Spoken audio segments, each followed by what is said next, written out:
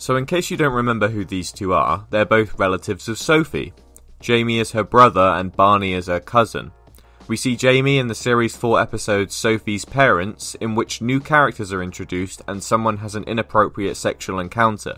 Oh my god, you didn't! You fucked her! And we see Barney in the series 5 episode Spin War, in which new characters are introduced and someone has an inappropriate sexual encounter.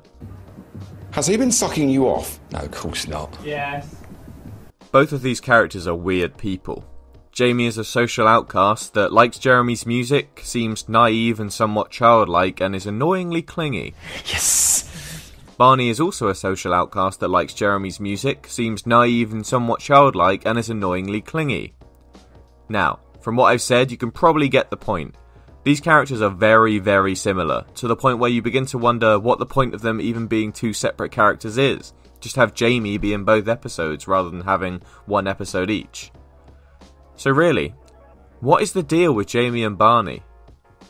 Here's where you probably expect me to bring up some random offhand line of dialogue from 3 series earlier or something that would somehow explain why having these two characters both appear was necessary and foreshadowed, and is an example of great writing. Good. Very good. But that's not going to happen. See, on this show I like to try and stick to in-universe explanations for questions like this, as it's normally a lot more interesting to think about. But in this instance, we're going to have to break the fourth wall. Look at my jeans. This is Joe Van Moyland, or perhaps Joseph Anthony Bernays, or Jolene, maybe? It's one of those 3. He's the guy that played Jamie.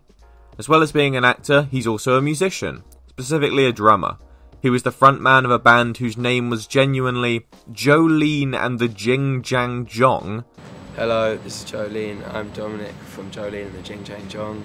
But more importantly, he was the drummer of instantly forgettable band The Pipettes, who enjoyed minor success in the mid-2000s.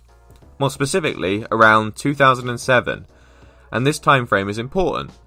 The episode he appeared in, Sophie's Parents, first aired on the 13th of April 2007, so production for this series probably ran from some point in 2006 to possibly early 2007. Right before the time in which the Pipettes were about to hit their peak. So Joe was probably not swamped under just yet. From looking at the original air dates of the next series, the one that Barney features in, we can probably assume that Series 5's production took place from mid to late 2007 to early 2008.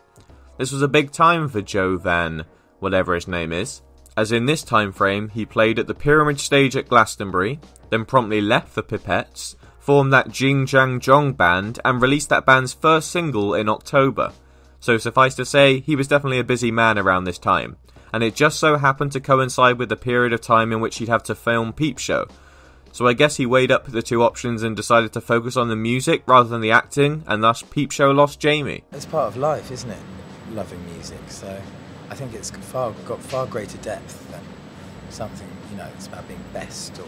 Now, this leaves the production of Peep Show in a sticky situation. The scripts were probably written way in advance of Joe making this decision, and he probably was originally intended to be in the Series 5 episode, but following the news that he was unavailable, they had to change the script to introduce this new character, Barney, so that the episode would still make sense.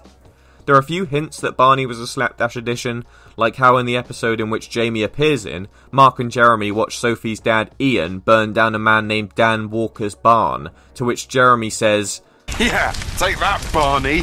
Which I imagine is where they took the name from.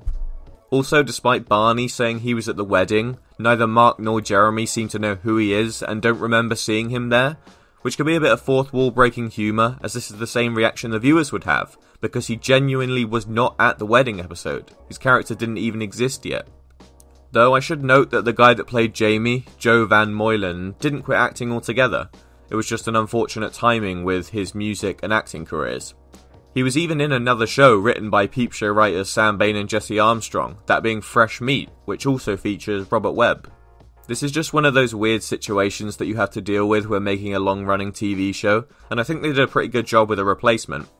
Jamie's kind of a forgettable character anyway, as far as one-time appearance characters go anyway, and he didn't have much screen time, so it's not a massive deal. And luckily this didn't set a precedent for the rest of the show's lifespan. I mean, could you really imagine anyone else playing characters like Mark or Jeremy? Oh,